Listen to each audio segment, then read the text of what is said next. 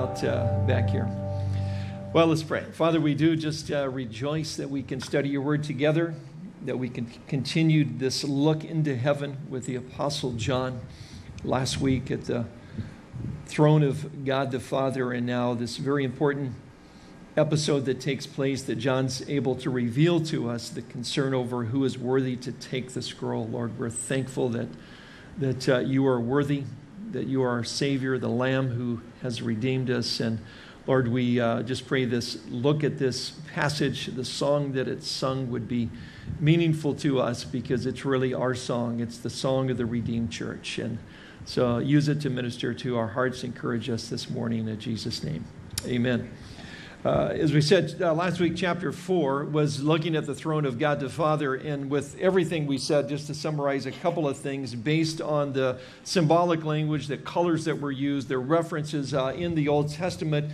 Certainly the things that we want to come away with is the fact that with the rainbow around the throne of God the Father speaks of his faithfulness, the colors of the sardis stone and the crystal-like or diamond stone we talked about his moral purity, his holiness, his faithfulness, and his love for us. And we went into some detail about that. But I think, again, as you and I, one day are before the throne of God the Father, all of those things will be meaningful to us, reminding us of, the price that was paid for our salvation and so forth. And we get to a very important chapter here in chapter 5, as it really begins the trigger for the coming of God's kingdom. And what begins that is this issue of a scroll that's written on the outside and the inside, indicating its importance.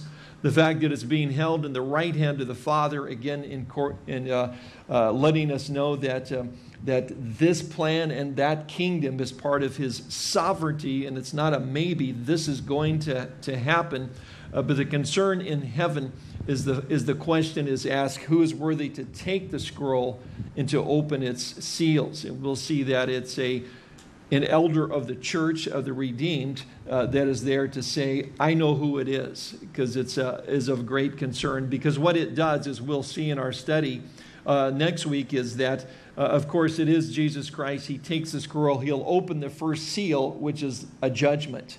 And then the seven seal judgments begin. The seventh one then begins the trumpet judgments. There are 7 of those. By the time the 6th one is completed, we're halfway through the Great Tribulation, a 3.5-year period.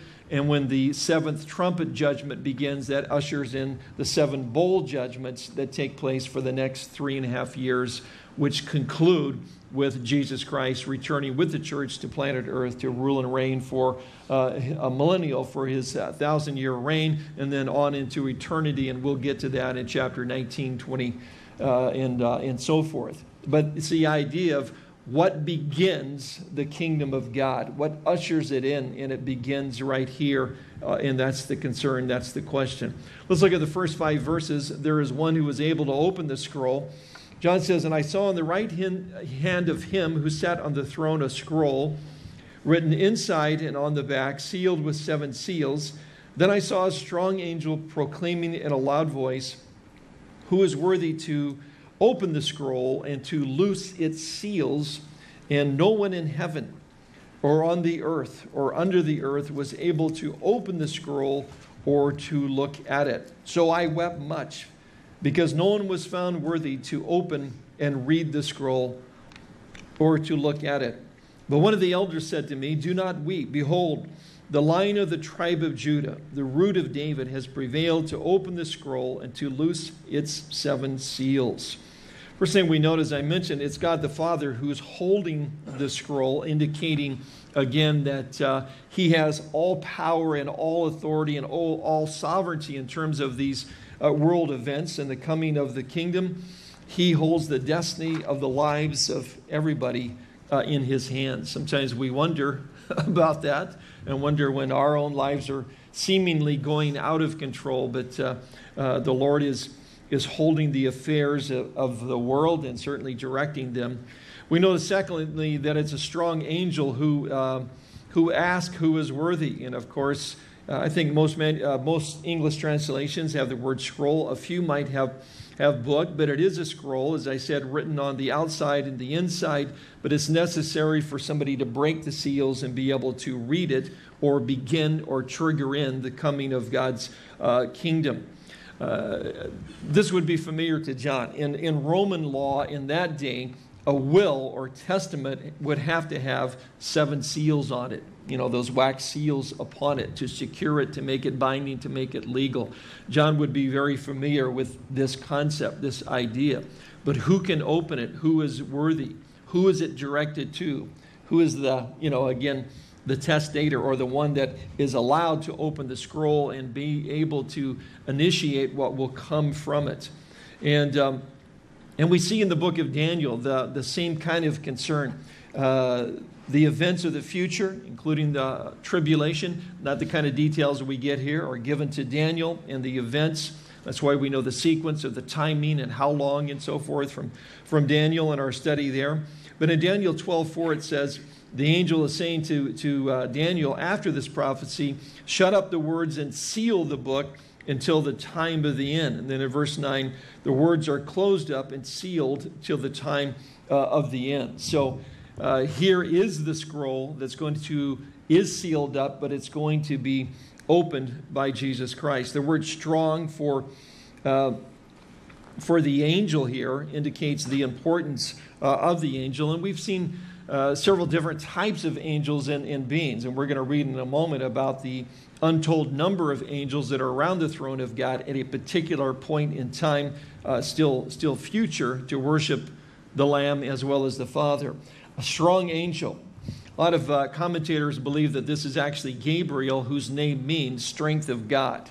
Again, part of the coming of God's kingdom, and certainly a portion of what we're going to be studying is the horrific judgments that are brought up upon a Christ-rejecting world. But part of what's going on as well is that Israel's going to be saved. Israel's back in the land. In 48, Israel establishes their capital again in Jerusalem in 1967. Israel, we know that at a point in time will be attacked by a confederation of Iran and Russia and a few other Islamic states, and God will deliver them. We know that everyone will turn against Israel at some point in time in the future, and we're living in those days. Those days could be weeks or months away from us. One of the scenarios that's going on right now, some intelligence reports would indicate that Iran could have their nuclear weapons within another five months. We're hoping to go to Israel in about a year. I'm not sure if we'll be in our glorified bodies and we're all going, or if it's the regular type of travel. But nonetheless, if that happens, and of course Israel will launch a preemptive attack, they won't allow themselves to be destroyed. And when they do, Iran will mine the Straits of Hormuz, cut off 40% of the oil supply in the world, and the economy won't be real good then worldwide, and there'll be a few people around the world that will be a little bit ticked off at Israel for starting all this. All the world's going to turn against Israel in the end, and we seem to be living in those days. Gabriel seems to be tied directly in Scripture with the nation of Israel. So if it is Gabriel, very appropriate, the strength of God. It's a strong angel that is concerned about who is able to trigger the events that will save Israel and will usher in the kingdom of God. But notice, thirdly, it's an elder who announces the one that has prevailed. And certainly, we as the church know quite well who is the mediator of the new covenant. And notice the titles that are mentioned here. He is the Lion of the tribe of Judah. Occurs 155 times in the Old Testament, 9 times in the New Testament, but 6 times in the book here in Revelation, and goes back to Genesis 49. Genesis 49:8, Jacob's at the end of his life, or Israel. He brings all of his kids in, his adult kids, that represent now what would be the 12 tribes of Israel, or later the nation of Israel, and he prophesies very accurately over each one. And notice what he says to Judah in verse 8. Judah, you are he whom your brothers shall praise. Your hand shall be on the neck of your enemies. Your father's children shall bow down before you. Judah is a lion's whelp. From the prey, my son, you have gone up. He bows down, he lies down as a lion, and as a lion, who shall rouse him? The scepter shall not depart from Judah, nor a lawgiver between his feet until Shiloh comes. Jacob, or Israel, says to his son Judah, you're going to be like a lion, and there's going to be something unique about you as a lion because the Messiah is going to come through you. Shiloh is just another name for the Messiah, and he's saying that the Messiah will come before we lose the power to execute capital punishment, rule ourselves, before a time comes when the scepter that rules is taken, before the law is removed from us. And of course, Israel lost that in the Babylonian captivity and then regained it again. And they had it during a period of time and then lost it once again. But during Jesus' time, they had it. And Jesus, as a little boy, you remember, we wonder sometimes, why is that episode included? Jesus, when he's 12 or so, and he's in Israel, and Joseph and Mary head back, and with a caravan of people, not realizing that he is not with them, and are very concerned. And they rush back to find him, and he's in the temple, confounding the great rabbis of his day. What is that all about? Well, it's because a few years later, a Roman procurator named Coponius ends up taking over, and they lose the ability to execute capital punishment, and ends a time period from which the Messiah had to come. The Messiah had to come before that, before they lost this ability to really rule themselves, even under the Roman emperor. And the rabbis wept in the streets because the Messiah had not come. Shiloh had not come, or at least if he'd come, they had missed him. But he had come. He was a little boy in the temple, 12 years old, confounding them. But again, Jacob here prophesying over his son Judah and saying that it's going to be through you the Messiah comes, and you're going to be known as a lion. Therefore, the Lion of the tribe of Judah is just another name for the Messiah. He's also the root of David. The root of David is referenced in Isaiah 11, verses 1 and 2. Very important that the Messiah would come through Abraham, then through Judah, and then he had to be a descendant of David or David. And we know the promises to David that the Messiah would come and he would rule on his throne and reign forever and ever, the root of David. And we have two genealogies in the New Testament. We begin with Joseph's genealogy in Matthew because he's his legally adopted father. But we also have the genealogy in Luke's gospel of Mary because, again, it would be through Mary. His bloodline had to be able to be traced back to David. And of course, Jesus fulfills all of these things. But again, these titles reminding us of a couple of things. One is the fact that when Jesus came the first time, he's going to be referred to as the Lamb that was slain. When Jesus came the first time, he was the Lamb that was slain. He was the fulfillment of Isaiah 53, the suffering servant, to die for the sins of the world. All we like sheep have gone astray. Each of us has turned to his own way, and the Lord has laid on him the iniquity of us all. But at the same time, there were all the prophecies of him coming as the conquering king, and he will as the Lion of the tribe of Judah. So John is able to see and puts both of these images together, the image of the suffering servant, the Lamb, which we all understand of sacrifice and sacrifice for our sins and so forth, but at the same time as the Lion. One speaks of his first coming, the other one speaks of his second coming, about which has everything to do with this scroll because it's the trigger that sets everything into motion. In verse 6 and 7, it continues, and we see that the one who is worthy is the Lamb. John says, and I looked, and behold, in the midst of the throne and the four living creatures, and in the midst of the elders stood a lamb as though it had been slain, having 7 horns and 7 eyes, which are the 7 spirits of God sent out into all the earth. Then he came back and took the scroll out of the right hand of him who sat on the throne. So the first thing we note that the one who was worthy was like a lamb that had been slain. It's just an idiom. It's a figure of speech, and it means Jesus died and he rose again. He was a lamb as though he had been slain because he is no longer dead. He is alive. He has risen from the dead. And again, notice the creatures around the throne of God, in the midst of the throne of God, there to worship him. And in the midst of them, we find Jesus standing. And that's very significant because everything we've talked about up until now, and everything we study for the most part of the New Testament, is the fact that Jesus is sitting at the right hand of God, where he makes intercession for you and I. Remember when he was before the high priest and being questioned, Mark's gospel tells us, but he remained silent and gave no answer. Again, the high priest asked him, "Are you the Christ, the Son of the Blessed One?" He says, "I am, and you will see me sitting at the right hand of the Mighty One and coming on the clouds of heaven." Many references sitting to the right hand. Why? Because his work was complete. It was finished. When he purchased our sins, when he rose again, he sat down at the right hand. But we have an exception, don't we, early on in the book of Acts.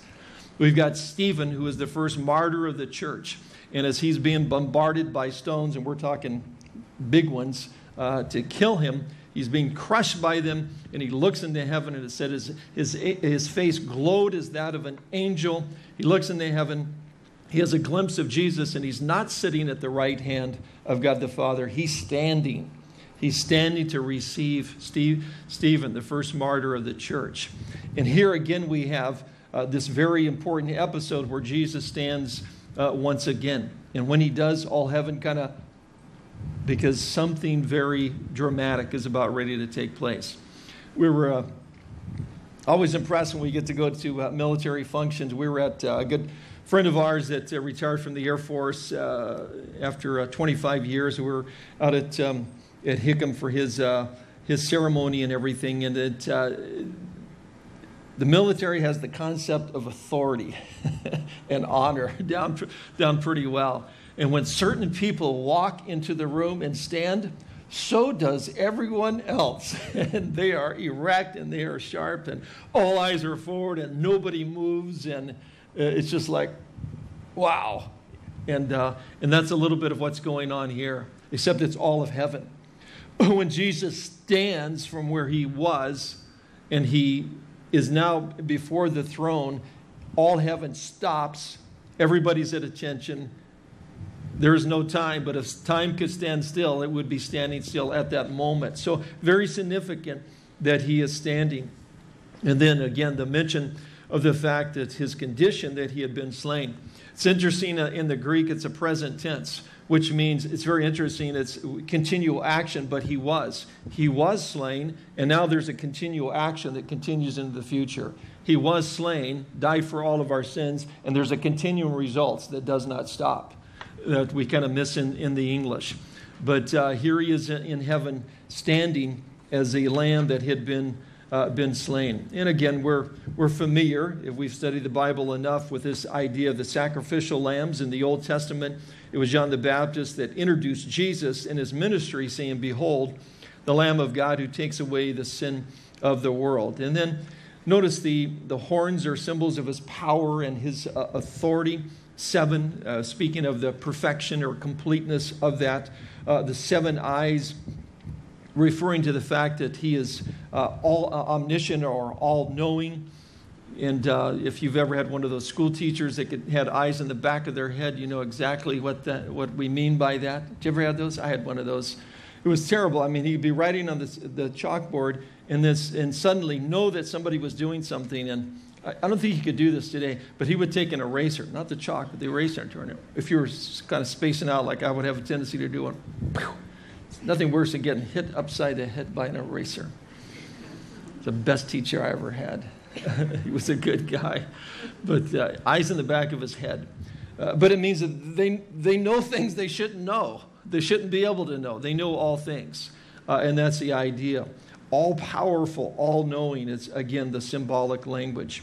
And John combines, again, the two missions of Jesus, the suffering servant as well as the conquering king. And then also notice that the one was worthy to take the scroll, and it's from God the Father, reminding us that it is God the Father that gives the kingdom to the Son. Jesus here on earth said, "I've not come to do my will, but the will of the one who sent me." Made other remarks about that. So again, it's God the Father on the throne in his right hand, and now Jesus stands and all heaven stops to say, and then who is worthy? Who can take the scroll? And John is weeping at this point because nobody's saying anything. But again, it's an elder of the church representing the redeemed church in heaven that says, we know who it is. It's the one who was slain but rose again for our sins. He's the one that's worthy, and it's God the Father that, again, initiates all of this as the scroll goes to the Son. The third thing is that the one who is worthy is worshiped with a new song. Very interesting, verses 8 to 10. Now when he had taken the scroll, the 4 living creatures and the 24 elders fell down before the Lamb, each having a harp and a golden bowls full of incense, which are the prayers of the saints. And they sang a new song, saying, you are worthy to take the scroll and to open its seals, for you were slain and have redeemed us to God by your blood out of every tribe and tongue and people and nation, and have made us kings and priests to our God, and we shall reign on the earth. So the new song is sung by those that are around the throne. It includes the 4 living creatures that we were introduced to last week. Of course, they correspond to what we see in Isaiah's vision as well as Ezekiel. And then the 24 elders, they fall down before the Lamb, an act of humility and submission, but they sing a new song. And I don't know if anyone noticed who's playing the harps. I'm taking great encouragement from this, though. It's the elders, which represents the church-age believers. So if you've ever struggled with those guitar lessons, no problem. You're going to get a harp in heaven. Somehow we're going to be able to play it. And look forward to that. Some people say, so what are you Christians going to do? Just kind of like hang around heaven playing harps? Pretty much, yeah. That's going to be one of the things we'll be doing, all right. But, well, what's that going to be like? Well, consider the other place. You might want to get into the harp thing. But it's the church that's there. And the elders are holding bowls representing the prayers of the saints. And of course, again, this takes us back to the Old Testament, the altar of incense, and that incense that was burned, that would literally rise and then were symbolically representing the prayers of the saints that were going up to God. In that Old Testament setting, certainly representing the prayers that we pray, you and I. Currently, they rise, the Bible tells us, like incense to the throne of God. Now, in some church settings, they still do that. They still burn incense and reminiscent of the Old Testament and so forth. If you've got allergies or stuff, you're probably glad we don't do that. But nonetheless, it's possible to do the symbolism without any substance. It's possible to burn incense and actually not be praying. But it's supposed to be symbolic of the prayers that are going on. And sometimes I think that we forget this, and so sometimes symbols do help us a little bit. A number of years ago, when we did go with Pastor Bill and Danita to Israel, there was one church they usually go to on the tour, which is an old Crusader church right there in Jerusalem. It was uncovered, excavated, beautiful, all stone, very high ceilings, Gothic looking. But the acoustics, and it's not any bigger than this building here. It's a little chapel, but the acoustics are unbelievable in terms of the echo. I mean, you can just say one word and you can like almost watch the word, going up to the ceiling. It's amazing. So we would typically go in, and it's usually just us, and it's about 40 of us. So we sing some worship songs and stuff, just acoustic, and you never sounded so good. I mean, I don't know what it is about the acoustics of that place. It's like 10 times over singing in the shower kind of a thing, and it's just incredible. But you really have the sense that as you're singing, you can hear the words rising and then hitting the top of that building and spreading out. And it certainly reminds us that when we sing, when we worship, when we pray, God is on a throne. He is listening. He does hear them literally, and they rise to him in the same way incense would rise. And here in this very dramatic scene that we're allowed to see, where the kingdom of God is about ready to be triggered and ushered in because Jesus Christ is worthy to take the scroll and open its seals. We've got these 24 elders representing the church-age believers, and here they are with bowls in their hands, Again, we're already in heaven, and this is preparatory for the unleash of what we call the Great Tribulation. But we've got the prayers of the saints, which leads to a little bit of speculation. But are these the prayers that have already been prayed in the past? Possibly. Are these the prayers that are being prayed right then and will continue to be prayed during the tribulation period? And that's a possibility as well. If you finish the study here, if we get done with Revelation before the rapture, then when you're in heaven, you're going to know what's going on earth. And perhaps we're interceding and praying for others at that time. We don't know, but it's certainly suggestive, at least in the language here, that that's a possibility. The second thing about this, the new song confirms the Lamb as worthy, and that's certainly the focus here. The Greek word for new song means it's new, not new from the standpoint of time. It's not like, hey, never heard this one before, but it's new in terms of quality and uniqueness.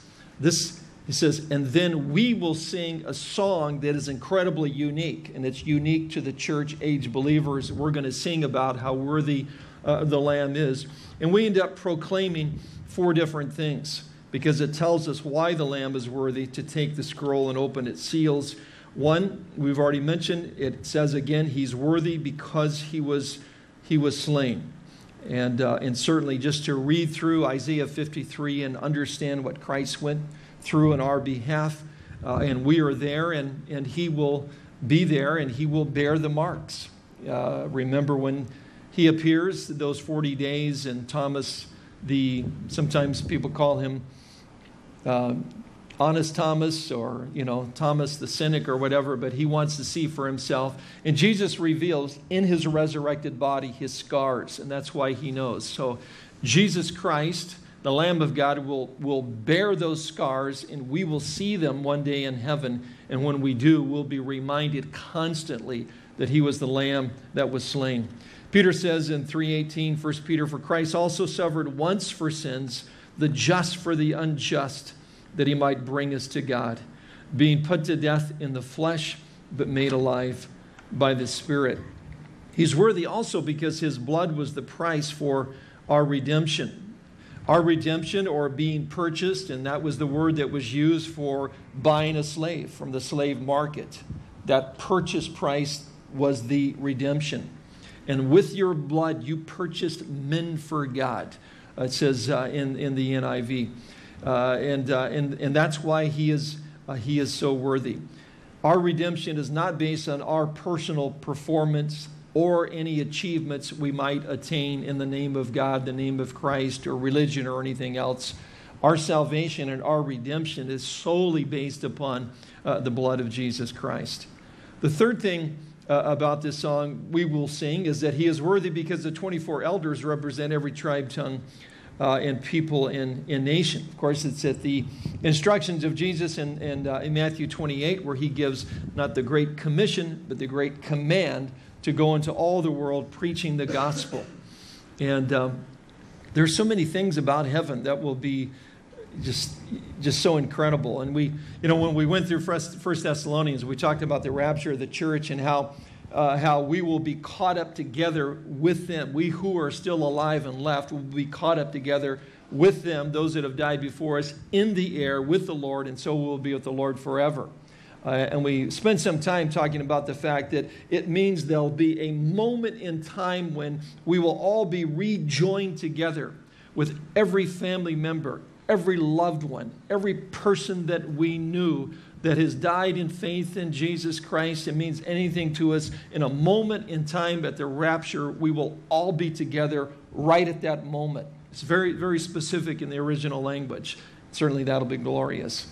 And now you have these scenes about worshiping around the throne of God, seeing God the Father, seeing Jesus as the Lamb that was slain, but at the same time, he's the conquering King, he's the Lion of the tribe of Judah. But we're not just doing that with just us here and just our family members that and friends and neighbors that have come to know Christ, but it's going to be with all believers, and they're going to be from every nation and every tongue and every tribe and every people group on the face of the earth because of the Great Commission, because people went out and fulfilled the Great Commission. I just think it'll be a glorious time.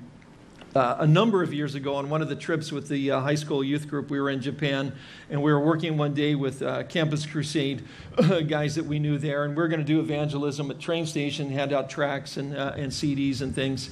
And so we met a couple blocks away in one of their offices just for a time of prayer and worship and an intercession before we kind of launched out for the day. And there was as many of their staff there as there was us, probably 25, 30 people kind of jammed into this little office building, all on the floor, gathered in there and worshiping and stuff. And then they said, we've got folks on staff here with us that are from China and from Korea, and they mentioned a few other places. And because of that, we translate everything to English and try to work on our Japanese as much as we can, which everything had been translated up to that point. But we just want to have a time of prayer that we do, and we just encourage you to join in with us, where we just kind of allow everybody to pray in the language they're most comfortable with, that they grew up with.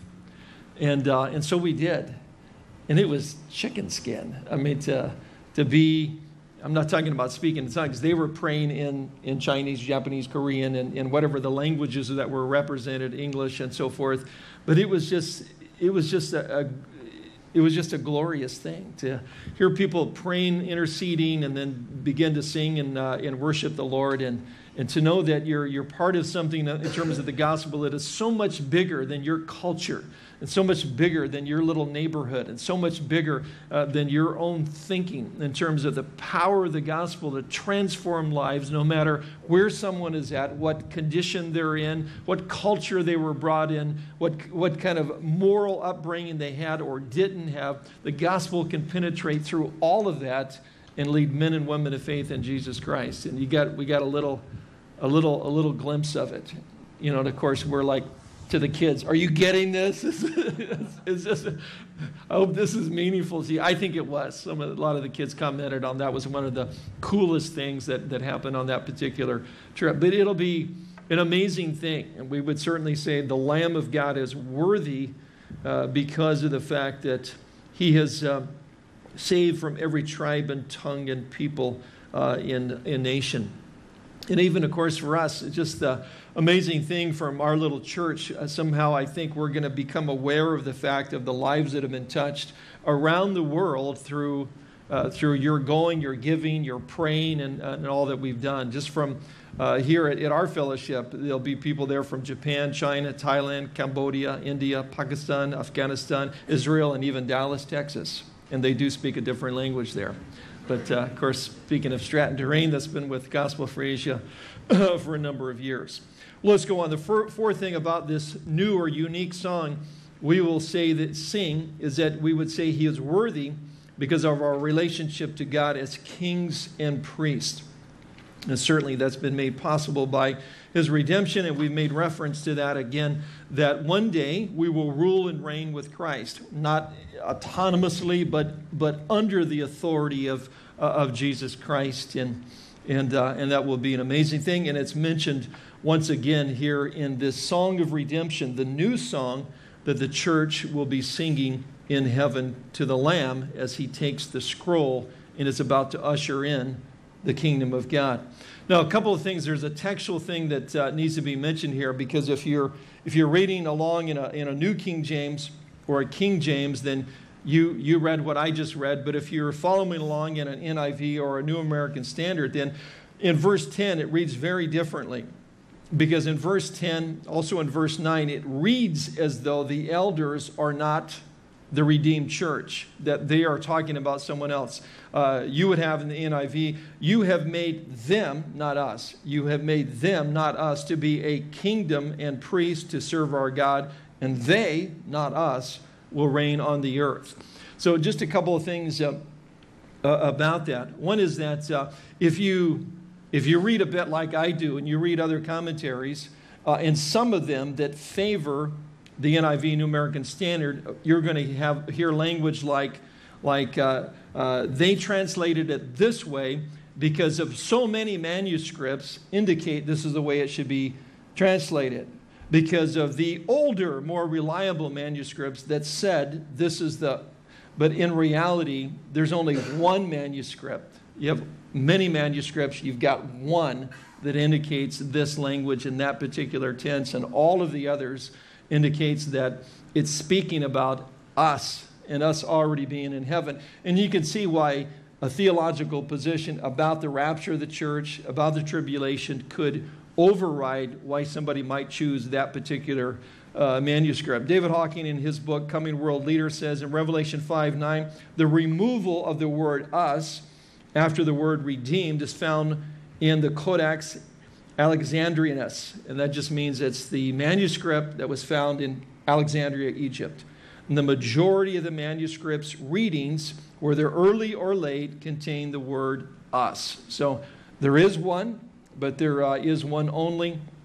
And David goes on and says, when we read about the new song sung to the Lamb of God by the 24 elders, we are reading about our response as the redeemed church in heaven, constantly glorifying and worshiping the Lord, singing songs of praise for his marvelous redemption.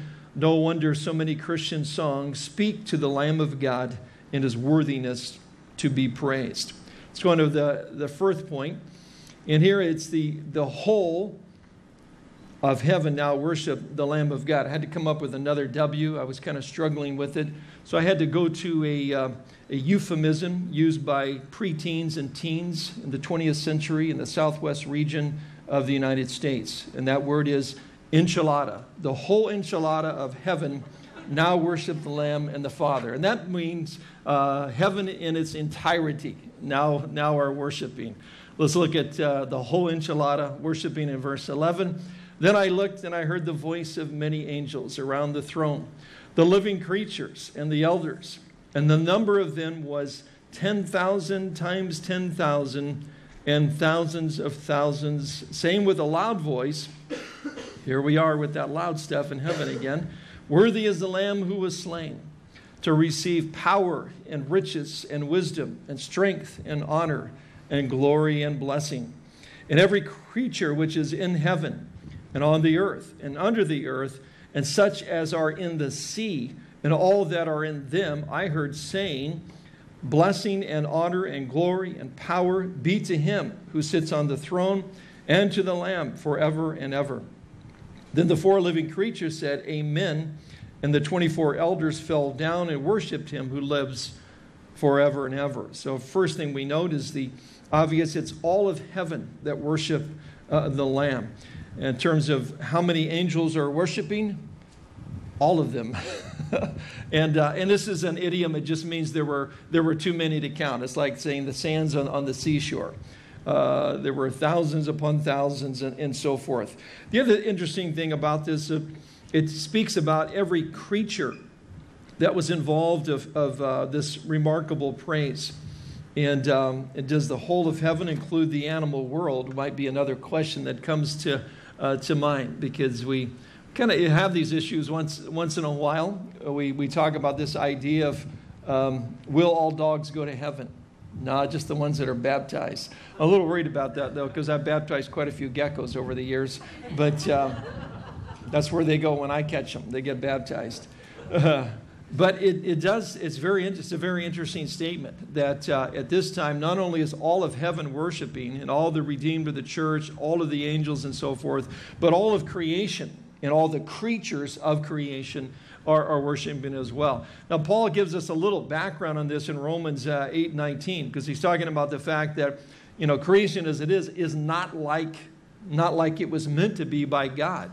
And it is suffering as well, just as you and I are not who God meant us to be either. We suffer as well. In fact, it's Paul in Galatians that says, but the whole world, but scriptures declare the whole world is a prisoner of sin.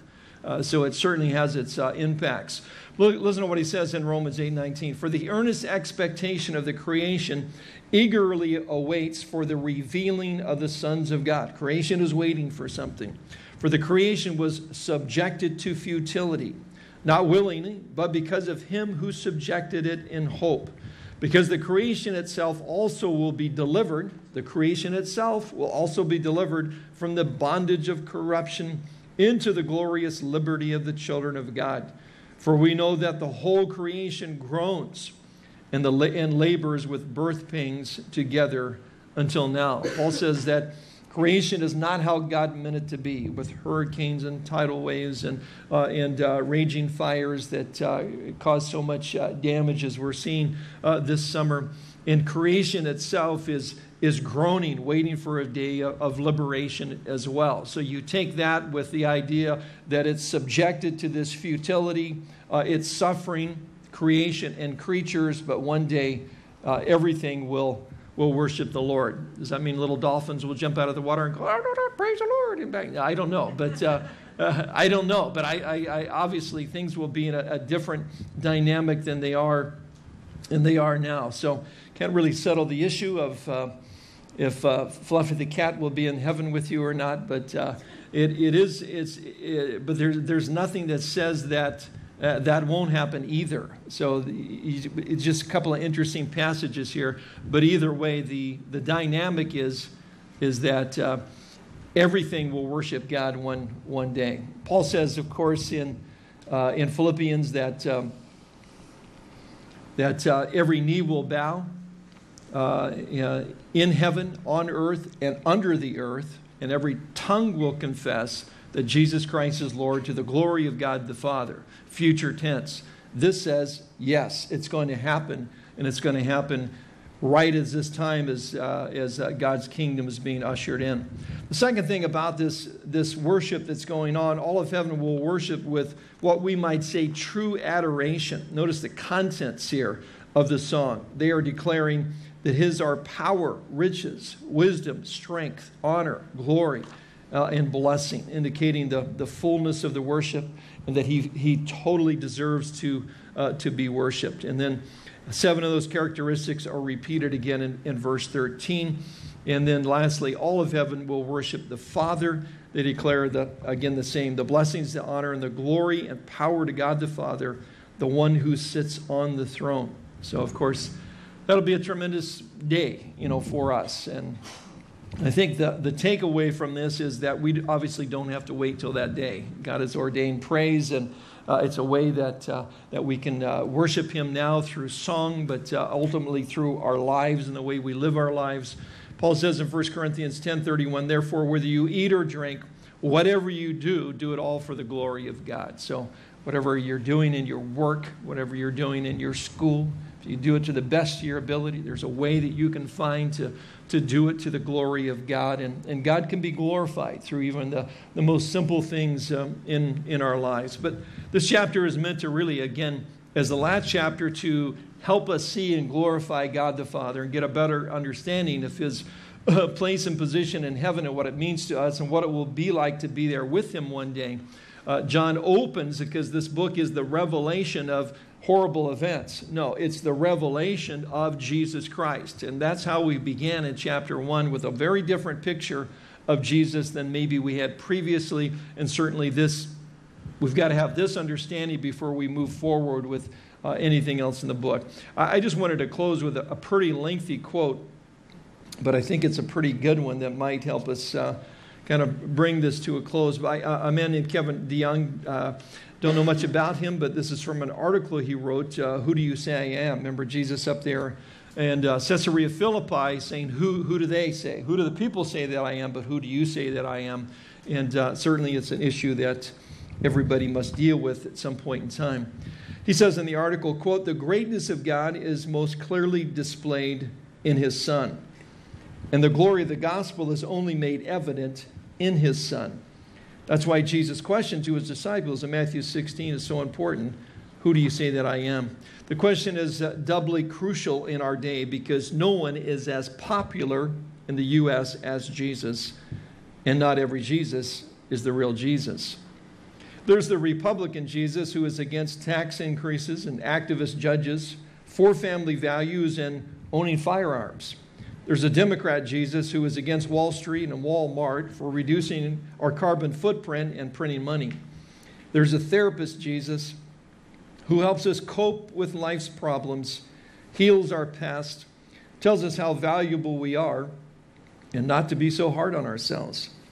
There's Starbucks Jesus who drinks fair trade coffee, loves spiritual conversations, drives a hybrid, and goes to film festivals.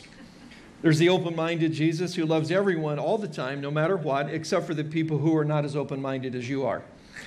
There's the touchdown Jesus who helps athletes run faster and jump higher than non-Christians and determines the outcome of the Super Bowl. There's the martyr Jesus, a good man who died a cruel death so we can feel sorry for him.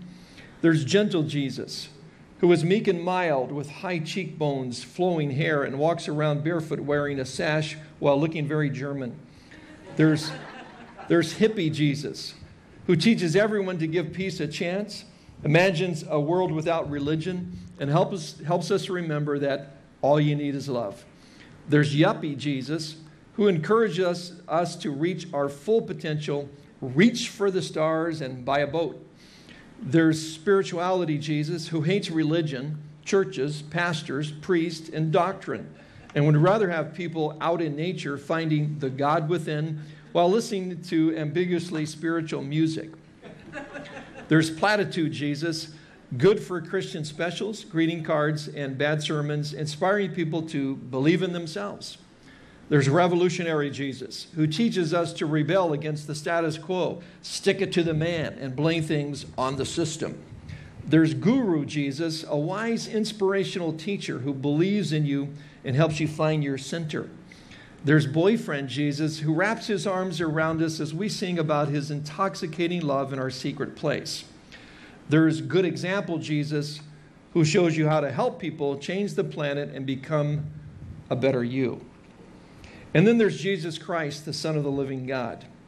Not just another prophet, not just another rabbi, not just another wonder worker.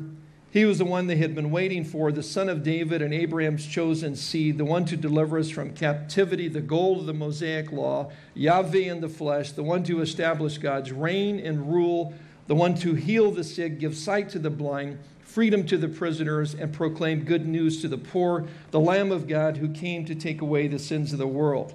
This Jesus was the Creator come to earth in the beginning of a new creation. He embodied the covenant, fulfilled the commandments, and reversed the curse.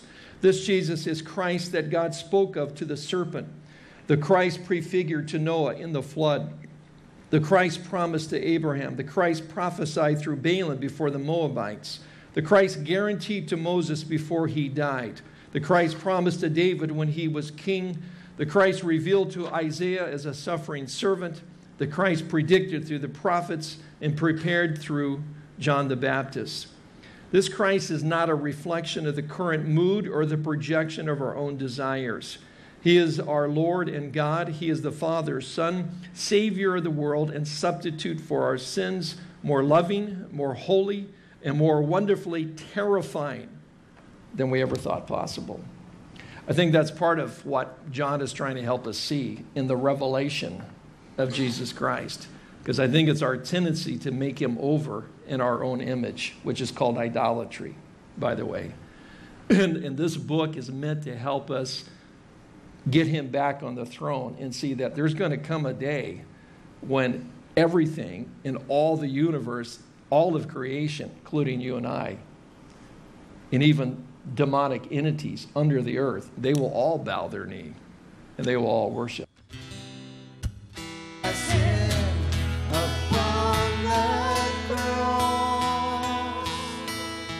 So here I am to worship, here I am to bow down, here I am to say